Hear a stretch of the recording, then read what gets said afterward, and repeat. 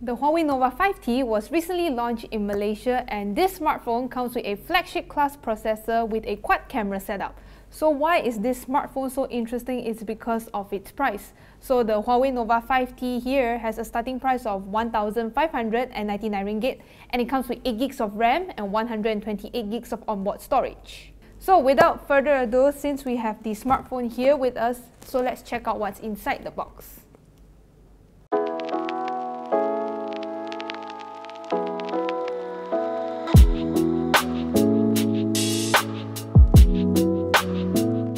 Let's pop this baby up. As usual, you will have your SIM ejector tool. Then inside, it's a case. It's a transparent jelly case, the one you will expect from every other phone. And then we have the Huawei Nova 5T here. Okay, let me put this aside. Then there's this.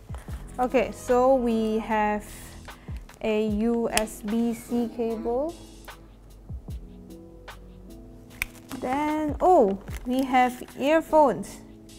Oh, but sadly, it's a USB-C earphones. So this smartphone will not come with a 3.5mm headphone jack. Then we have the Huawei Supercharge adapter, which supports 22.5 watt. Ta-da! So this is what you will get out from the box. As usual, let me put everything aside because it's super messy. Okay, so this is the Huawei Nova 5T.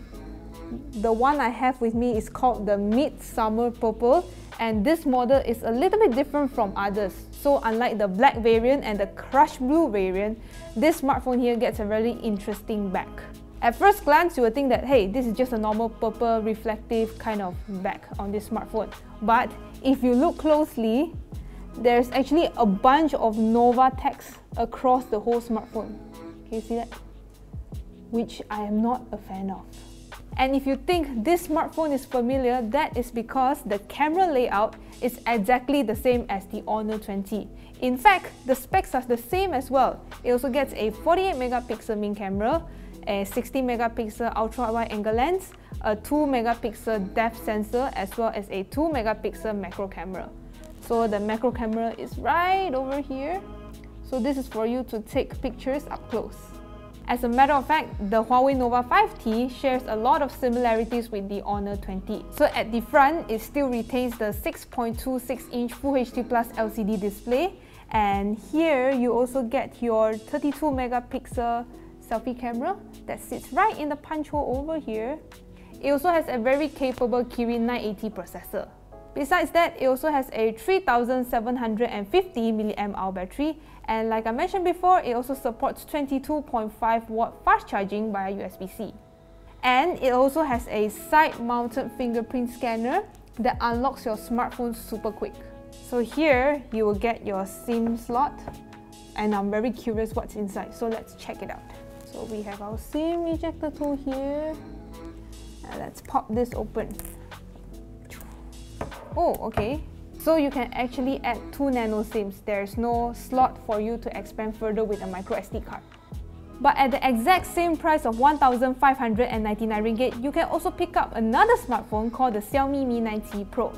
But the only downside of this device is that it only gets 6 gigs of RAM. But the Mi 9T Pro actually has its own advantages. Okay, so for example, the first one is that the Mi 9T Pro comes with a 3.5mm headphone jack. So that means if you want to play games, you can just hook up your regular headphones and you are good to go. Besides that, the Xiaomi Mi 9T Pro also comes with a Snapdragon 855 processor, and it doesn't come with any notches or punch hole. But what do you guys think? Which one will you pick? You will pick the Xiaomi Mi 9T Pro or the Huawei Nova 5T? Let me know in the comments below. So that's it from me. Thank you guys so much for watching. If you like this video, remember to give it a thumbs up, like us on Facebook, subscribe to our YouTube channel, and also hit the notification bell icon so you won't miss any of our new videos. And remember to check out our latest video here, and also another video here. Okay, that's it from me, and I'll see you in the next one.